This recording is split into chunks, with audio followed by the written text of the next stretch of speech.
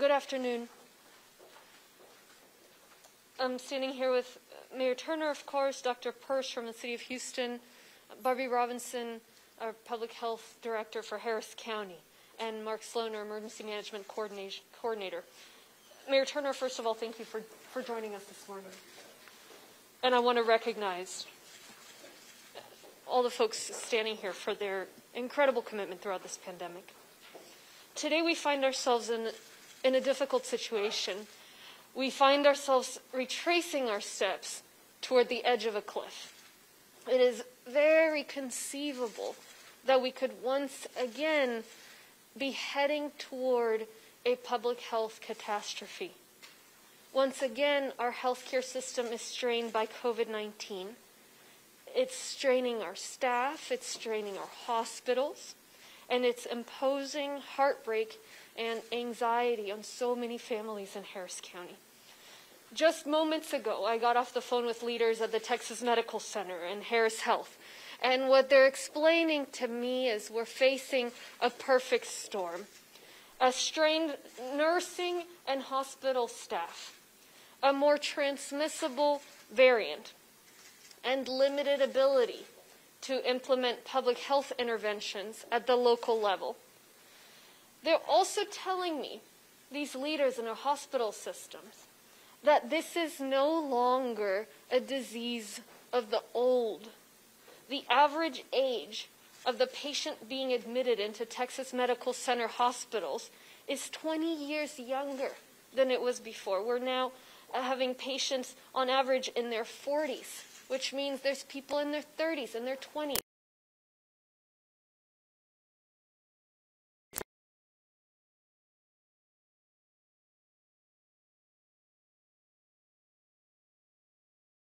The number of patients are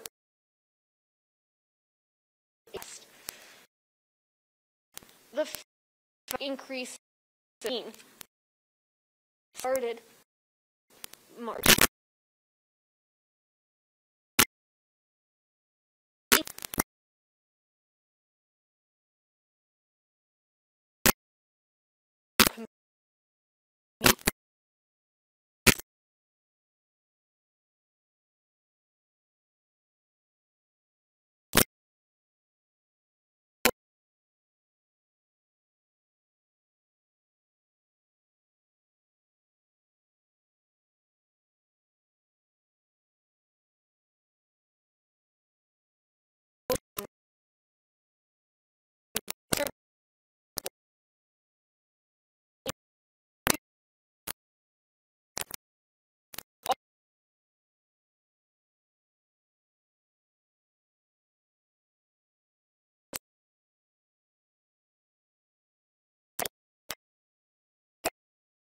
They're rushing up. It almost looks like a vertical line. We have to shift that curve again and change those trends. Our Harris Health public hospital system is now facing an internal emergency situation. Our emergency rooms are overwhelmed at both Ben Taub and LBJ hospitals. We have more need for hospital beds than we have staff and beds for the patients. In response, I've ordered the county to raise our COVID-19 threat level from orange to red. Here's what that means. This level signifies severe and uncontrolled spread of COVID-19 in Harris County. That means outbreaks are present and worsening, and our public health capacity is strained or exceeded. Now, last time we shifted to red was in June 2020. Our community rallied, and within 14 days, the numbers were trending down instead of up. So we know we can change this. And what I'm asking you, all of you, is to help us change this trajectory once again. We're going to need everybody to do their part. What we need to do is logical, and it's quite obvious. Everyone needs to get the vaccine. And if you're not vaccinated, obviously everyone who's eligible, and if you don't have the vaccine, You need to avoid all but the most essential interactions. It's the only way out of this. Unvaccinated and vaccinated individuals need to wear their masks. Whether vaccinated or unvaccinated, and this is crucial, do not use our area emergency rooms for routine medical care. Use emergency rooms only for truly life-threatening emergencies. I'm hearing this from both the leaders of our public hospitals as well as our private hospitals. We desperately need to allow space in our emergency rooms. There are virtual care options available. There are clinics available for medical needs that are not life-threatening. The most important piece of all of this that can really make a difference is for people to get the vaccine. Nearly 2 out of 3 people of the eligible population in Harris County have had at least 1 shot. If you're in the minority that has not gotten the shot, you're the reason we're here today. I understand initially some people had questions about the vaccine. I get that. But the evidence right now is very clear. It's safe and it saves lives. If you haven't been vaccinated, your window to protect yourselves and your window to protect others is closing. There's a limited window, and the reason is that the longer the virus spreads among the unvaccinated population, the greater the risk we all face that variants will evolve and will evade our vaccines. If you're putting off being vaccinated, you are not only gambling with your health and your life, but you're doing that with the health of the rest of the community, including those who have gotten the vaccine. Now, everyone is doing their part. All the folks here are working incredibly hard. Health professionals have been going for 18 months. And I do want to take a moment and thank our health professionals. Part of the reason for the strain is so many of them are burning out, but yet so many of them are continuing. And so to you, health professional, and to your family, thank you. I know what a strain this has been, and we all recognize how you're keeping our communities going. As a government, we've launched incentive programs and paid public information campaigns. We've mobilized vaccine units deep into every corner of the community. We've stood up scholarship prizes for young people getting the vaccine. We're offering free testing. We've lowered every conceivable barrier to getting vaccines, and we're going to do even more in the coming days. But ultimately, this is in your hands. This is a diverse county with diverse views. This should not be about politics. And regardless of your values, regardless of your personal political beliefs, there is a reason to get vaccinated. If you believe in the U.S. health system, you should get vaccinated because you believe in the expertise of the world's foremost medical experts and the incredible achievement modern medicine has provided us. If you believe in personal responsibility, you should get vaccinated. Not because it's mandated by the government to do so, it's not. But because you have the choice and you know it's the right thing to do for yourself, for your family, but also for the community around you. If you're someone who's skeptical of government, you don't have to listen to me. Get vaccinated because you acknowledge the incredible role the private sector has played to produce and distribute a vaccine so quickly, and reward the entrepreneurship and the risk-taking that brought this cure, this miracle, to the market. If you're a Trump supporter, get the Trump vaccine, something he so proudly touted as part of Operation Warp Speed, something even Sean Hannity now advises you get. If you're a Biden supporter, maybe you've already gotten the vaccine, but take the extra step and reach out to a neighbor, reach out to a friend, reach out to a family member, a colleague who remains skeptical, and tell them where they can find a vaccine, and help explain to them how safe and effective and urgent it is. Beyond the obvious need for vaccines is the need for us to band together, and these things go hand in hand. Raising our threat level is something we never wanted to do again. We made it so far, and we've avoided the worst of this crisis by working together as a community. So let's work together. Let's provide another boost to the economy. Let's prevent things from becoming more and more of a problem. Let's provide a sense of hope to this community. I know history will look back at this time, as it has the previous 2 times our hospitals have come close to being overwhelmed. And history will judge us for how close we stood together to overcome this latest challenge. It's been exhausting, it's been long, but we have a solution. We have a vaccine, and we have our resilience as a community. Let's work together and get this done. Thank you. We'll hear from Mayor Turner. Then I'll repeat my remarks in Spanish, and everyone will answer questions. Mayor, thank you again. Thank you, Judge Hidalgo. I'm pleased to stand with you today to highlight the threat that COVID-19 continues to pose on our families and neighbors, and standing with you today just to underscore the importance of what we're asking people to do, and that is, if you haven't been vaccinated, to please get vaccinated. If you've gotten the first shot, please go back and get the second shot. And then encouraging people to put on their mask. The increase in positive COVID-19 cases in our city and county that are linked to the new Delta variant has caused for grave concern and serious action.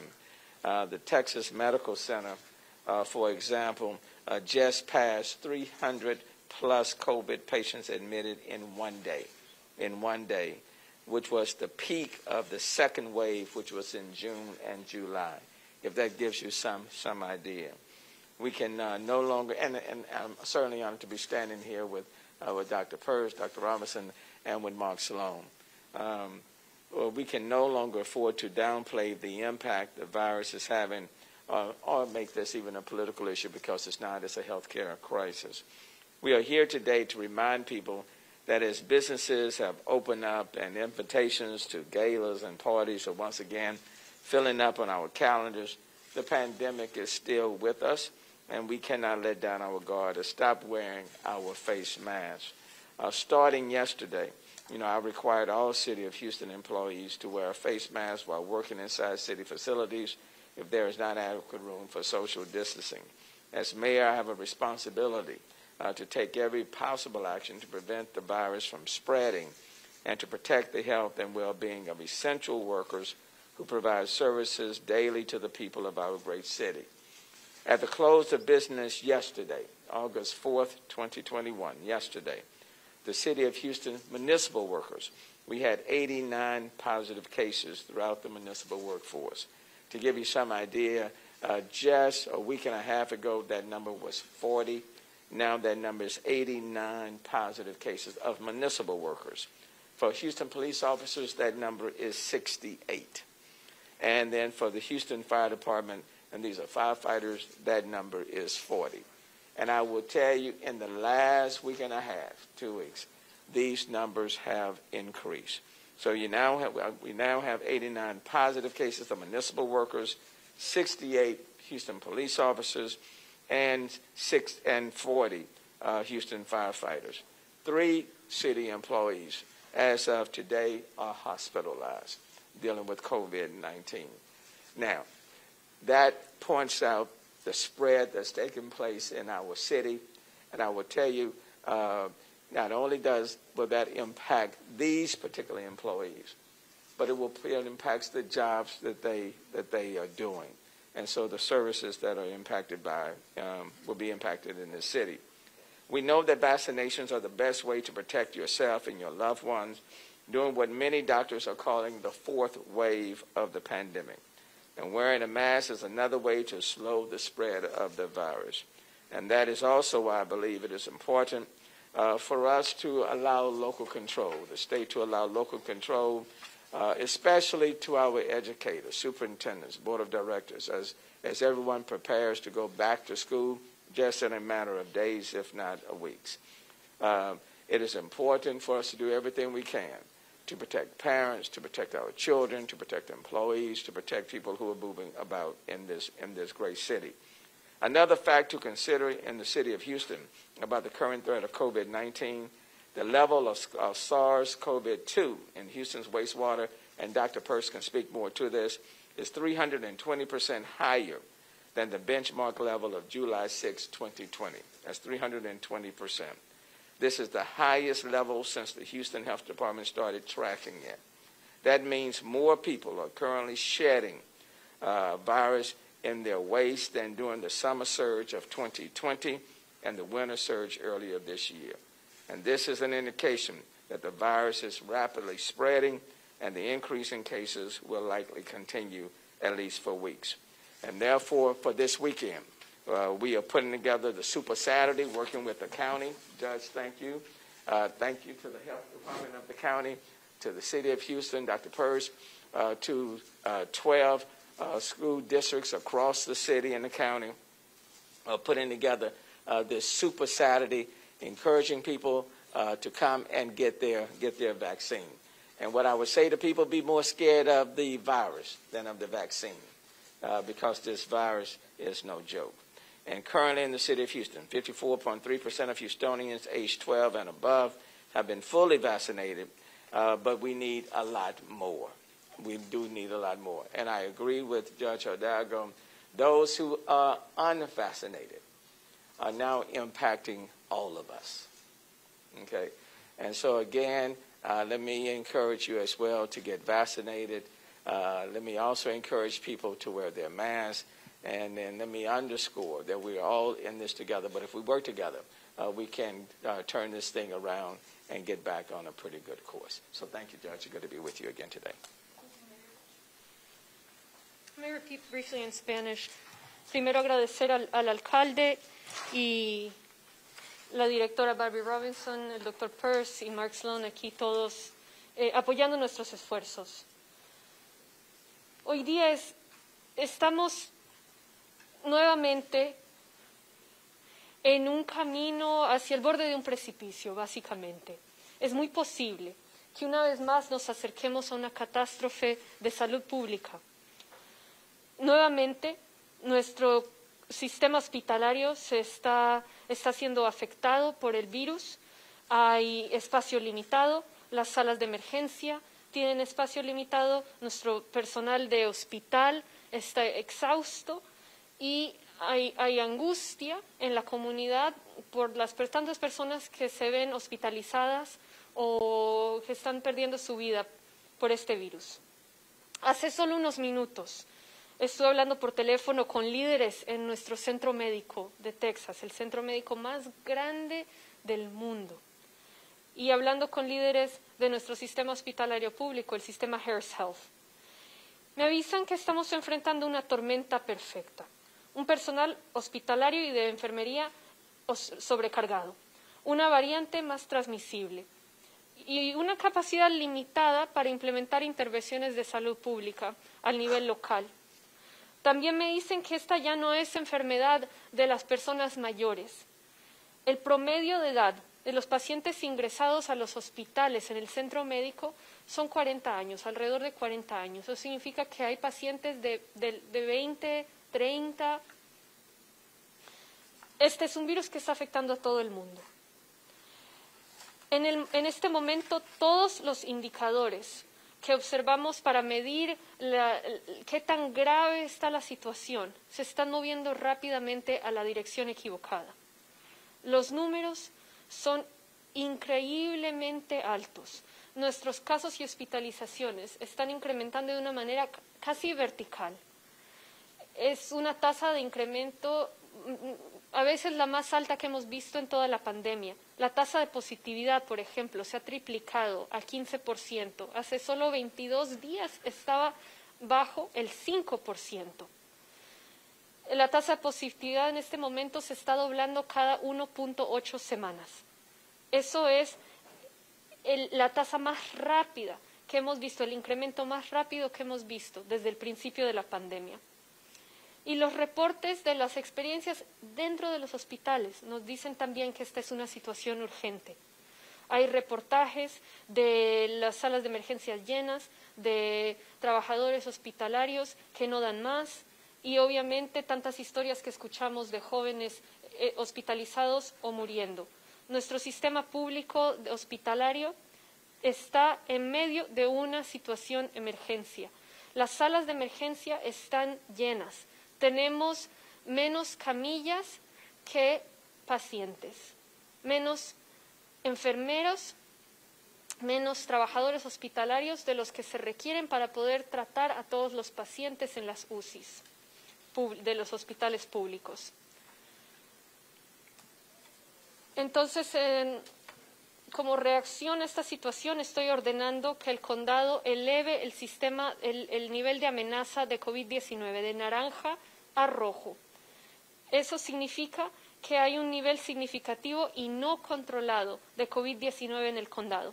Significa que los brotes están presentes y se están empeorando, que la capacidad del sistema público, del sistema hospitalario, está cerca del límite. La última vez que el condado se movió, que el nivel de amenaza se elevó de naranja a rojo, fue en junio del 2020. En ese momento la comunidad inmediatamente trabajó todos juntos y a los 14 días de elevar el nivel de amenaza ya estábamos viendo los números caer. Vamos a necesitar hacer eso nuevamente. Y lo que hay que hacer es lógico y es obvio. Todos deben ponerse la vacuna, todas las personas elegibles deben vacunarse. Si no tiene la vacuna, necesita intentar no llevar a cabo interacciones no necesarias. Los individuos, tanto vacunados como sin vacunar, deben utilizar las mascarillas. Tanto vacunados como sin vacunar, esto es importante, no utilice las salas de emergencia a menos, salvo que sea una situación urgente. Las salas de emergencia se están llenando. Hay opciones virtuales en línea, hay muchas clínicas en la comunidad, entonces, por favor, si es algo que no le está poniendo su vida en amenaza, entonces no visite las salas de emergencia. Pero lo más importante, la solución más eficaz es ponerse la vacuna. Y de eso también quiero hablar brevemente. Casi 2 de cada 3 miembros de esta comunidad elegibles para recibir la vacuna ya se han puesto al menos una dosis. Si usted es parte de la minoría que no se ha vacunado, usted es la razón por la cual estamos aquí hoy día. Entiendo que inicialmente muchas personas tenían preguntas acerca de la vacuna, pero la evidencia ahora ya, tantos meses después, es muy clara. La vacuna es segura, la vacuna salva vidas. Si no se ha vacunado, el tiempo que tiene para vacunarse, para protegerse a usted, a su familia y a toda la comunidad, se está cerrando. Ese espacio se está terminando. ¿Por qué? Porque entre más esperemos, entre más tiempo pase, con tanto porcentaje de la comunidad sin vacunarse, más sube la probabilidad de que se desarrolle una variante del virus que pueda sobrepasar a nuestras vacunas. Entonces, si usted ha pospuesto la vacunación, no está jugando solo con su salud y su vida, sino con la salud y la vida de la comunidad en general. Nosotros como gobierno seguimos trabajando. Quiero darle las gracias a todos los trabajadores médicos que llevan ya 18 meses en esto, a ustedes y a sus familias. Gracias. Entiendo su sacrificio. Entiendo que estamos todos cansados. Toca una vez más trabajar juntos. En cuanto a la vacunación, seguimos lanzando programas de incentivos, campañas de educación pública. Hemos movilizado unidades de vacunas en todos los rincones del condado. Estamos ofreciendo premios de becas para jóvenes que se vacunen. Estamos reduciendo todas las barreras imaginables para vacunarse y vamos a hacer todavía más. Pero esto está en manos de cada miembro de la comunidad. Independiente de sus valores, independiente de sus creencias personales, necesitamos que se vacune. Esto no debe ser un tema partidista ni un tema político. Si usted cree en el sistema hospitalario americano, debe vacunarse porque cree en la experiencia de estos profesionales expertos a nivel mundial. Sí cree en la responsabilidad personal de vacunarse, no porque el gobierno se lo requiera, el gobierno no lo requiere, sino porque tiene esa opción y sabe que es la decisión correcta para su familia y para toda la comunidad. Si usted es escéptico del gobierno, no se vacune solo porque yo se lo pido, vacúnese porque entiende, reconoce el increíble papel que ha desempeñado el sector privado en producir y distribuir una vacuna con tanta rapidez, con tanta creatividad. Si usted es un simpatizante de Trump, obtenga la vacuna Trump, que él promocionó con tanto orgullo. Si usted es un simpatizante del presidente Biden, tal vez ya ha recibido la vacuna, pero tome ese paso. Pídale a otras personas en su vida, colegas, amigos, familia, que se ponga la vacuna. El elevar el sistema de amenaza no es algo que yo quería hacer nunca más. Hemos llegado hasta aquí, hemos pasado por muchos tiempos difíciles, hemos logrado trabajar juntos en cada ola del virus, hemos logrado evitar las crisis hospitalarias que se han visto en otras comunidades y necesitamos trabajar juntos nuevamente. La historia va a ver qué hicimos en este momento. Han visto cómo hemos trabajado juntos en el pasado. Hoy día lo que es distinto es que existe la vacuna. Entonces, no se trata solo de tomar precauciones como la mascarilla, se trata de vacunarnos, de tomar ese paso rápidamente antes de que las variantes se extiendan y ya poder salir de esto de una vez por todas, asegurarnos que la economía vaya de subida permanentemente y lograr cambiar la página un poco en este virus. Entonces, es una situación urgente, es una situación trágica, estamos todos muy cansados de esto, pero hay una solución. Ayúdenos, nosotros estamos trabajando por usted, pero los necesitamos. Por favor, póngase la vacuna, si no se ha vacunado, evite cualquier tipo de reunión porque se está esparciendo mucho este virus. Muchas gracias. We'll take questions. Judge, obviously these are recommendations you're barred from requiring these kinds of things from the governor.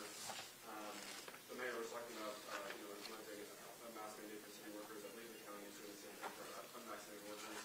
Do you think the ban on mask mandates and vaccination mandates from the state level is jeopardizing the health of county and city officials and the public at large? As I said, it's the perfect storm, right? It's not just the lack of hospital staff, the shortage in hospital staff. It's not just the large unvaccinated population. It's not just the more transmissible Delta variant, but part of it is also the fact that our hands are tied. A lot of what turned the tide in the past, in previous waves, is that we were able to implement public health recommendations that have proven to be more effective. But I know there's a lot of conflicting messaging, there's a lot of confusion, so I don't want to talk about what I don't have the ability to do. The truth of the matter is, the best we can do right now, the most we have the authority to do right now is what we are doing, and so, we're going to continue to make the most of that and really be direct with the community about what we need them to do. Is there a frustration, though, as the manager of thousands of employees, that you can't do what you would like to do to keep those employees safe? It does break my heart. Every death, every hospitalization, all the stories I hear. I was talking to the medical center leaders about a couple of pregnant women, for example, going through a very hard time right now because of the virus. Young people, children.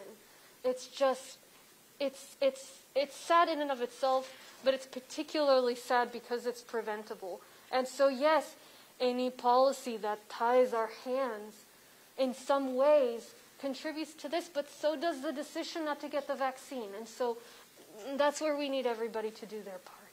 So, Mayor, do you have any That's all right. any thoughts onto that in terms of the frustration that, having your hands tied and not being able to protect city employees, you mentioned those cases of facility? I think we all want to we want to have all the necessary tools at our disposal to combat this pandemic and this Delta variant that is impacting so many lives.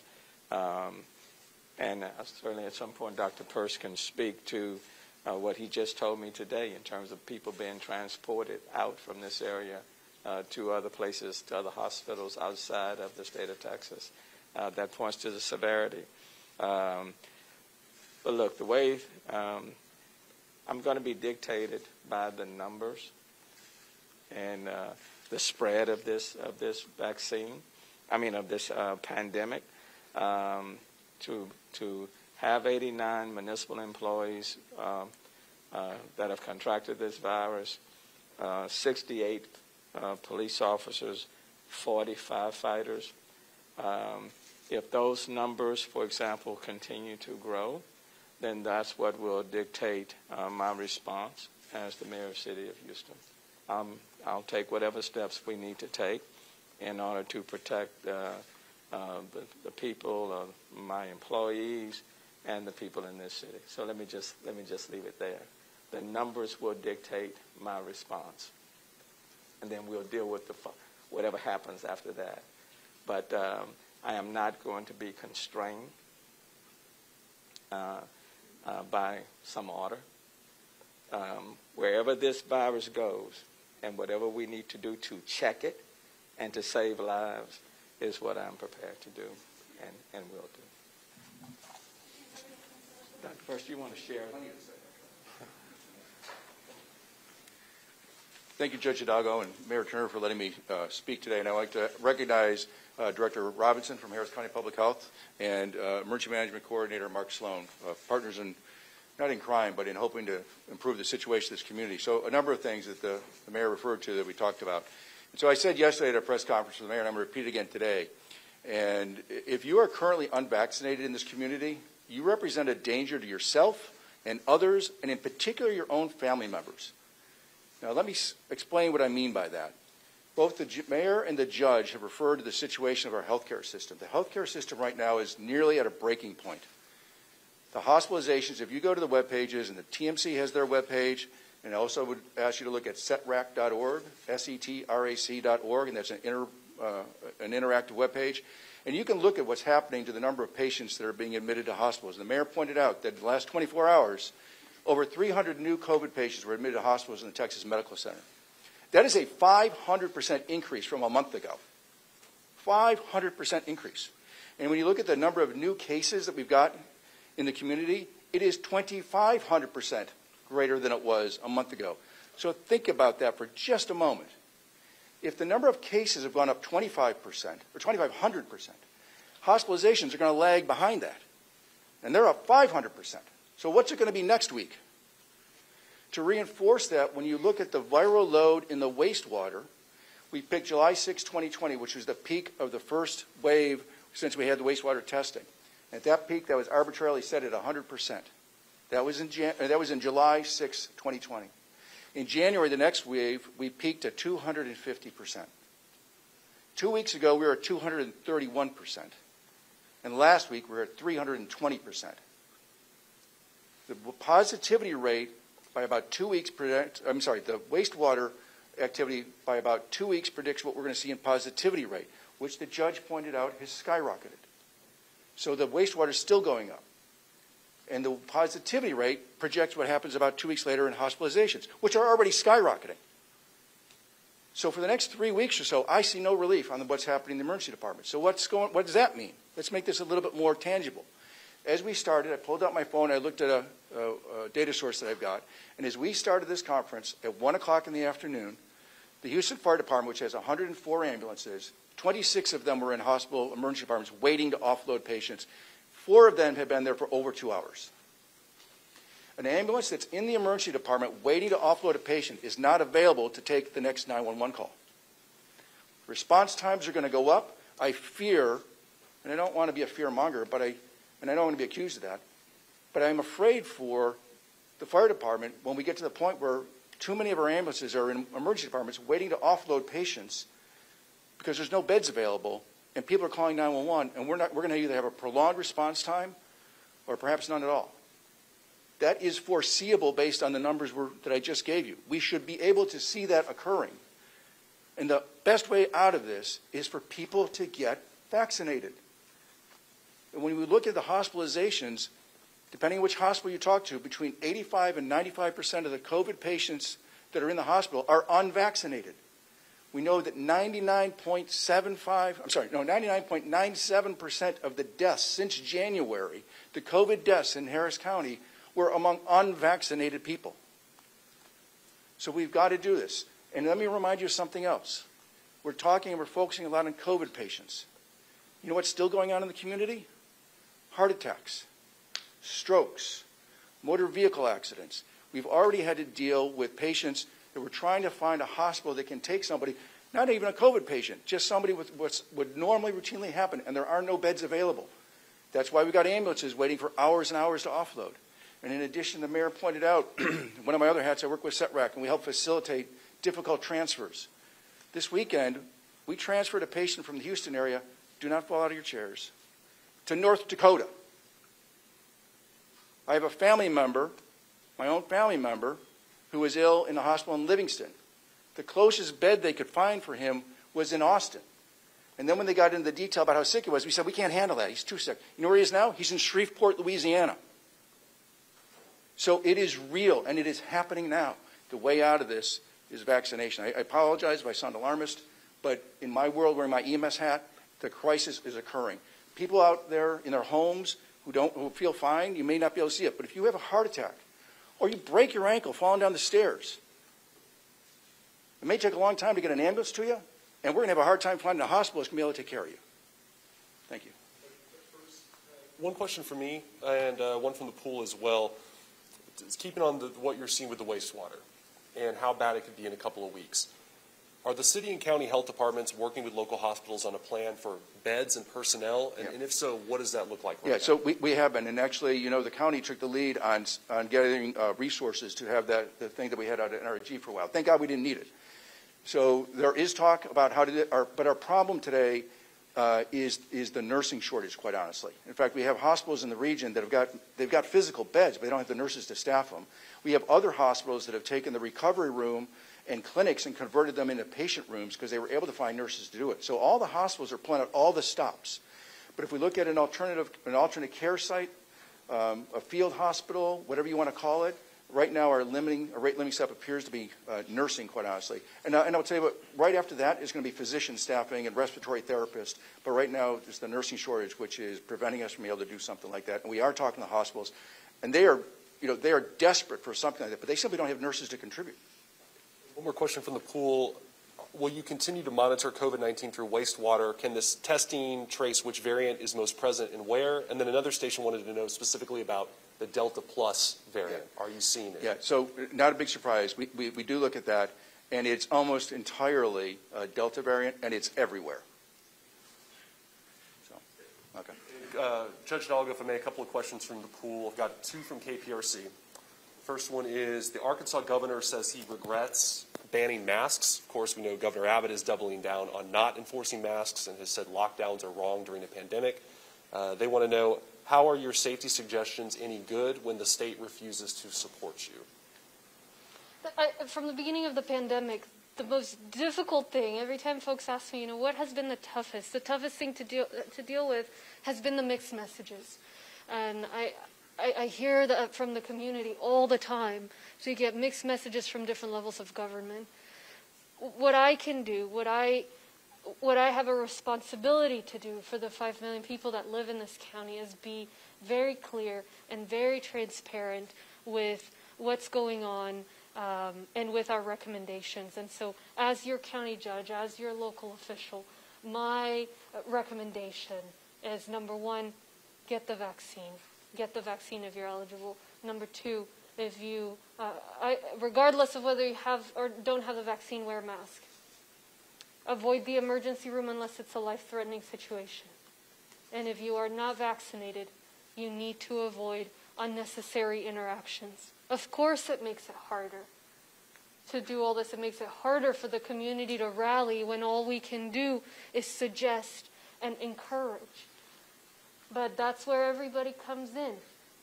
Each person in this community is powerful. It's unfair to rely just on that. I mean, the truth of the matter is we don't have a recommendation system for seat belts and parking in handicapped spots and provisions for how we treat emergency vehicles, or none of that is suggested. It's a lot easier when there are certain rules for the most important, most life-threatening issues. But you know what? As a community, we need to work together. I'll continue to be as clear as possible, and the mayor and I will continue to be in close communication about making sure we do everything we can do. I will add about the emergency shelter and the conversation Dr. Peirce was just having is, yes, we are looking into added capacity.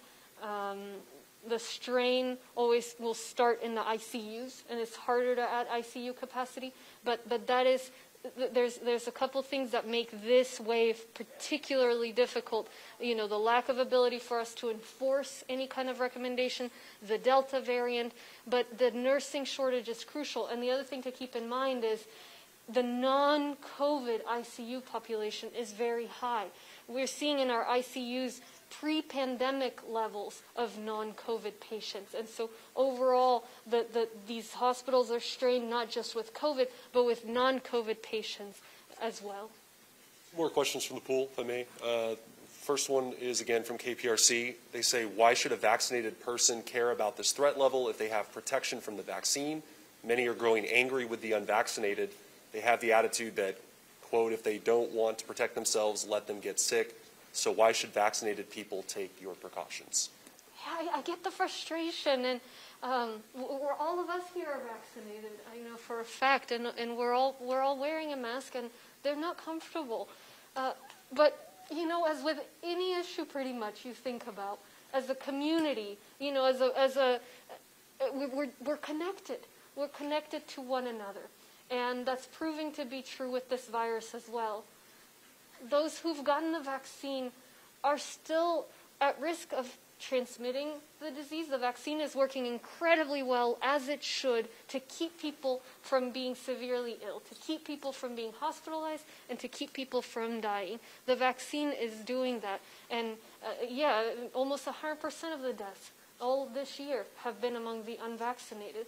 But the real threat is with the variants. And as long as the vaccine, as the virus continues to spread in the community among such high numbers of unvaccinated people, then even those who are vaccinated run the risk that there's going to be a variant that our vaccines cannot sustain.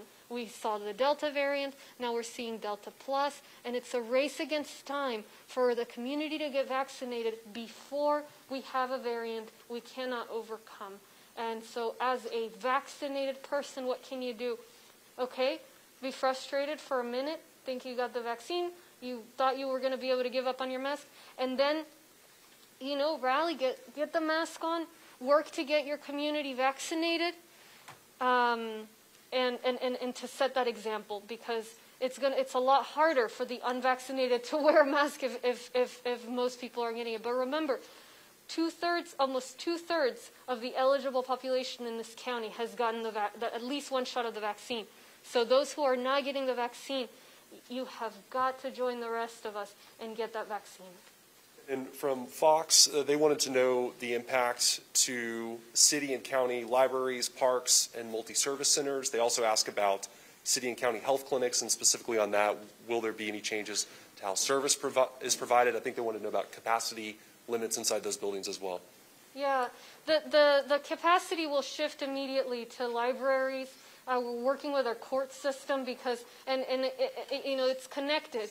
To the extent that the virus is spreading among the courts, jury, all of that adds to the backlog, which is a problem for the crime rate. So we have got to get this virus under control, and we're working on that. As far as our health systems, there is a ripple effect from the increased strain in our hospital system to non-COVID services in our hospitals. At some point, and it's already happening, our public hospitals have to take staff from our public clinics in order to support the strain in the emergency rooms. And so during the previous waves in the pandemic, we have seen some clinics have to close simply because of the limited capacity and the need for them to shift to more urgent services. So that's why we need to get these trends turned around before our health system becomes more and more strained.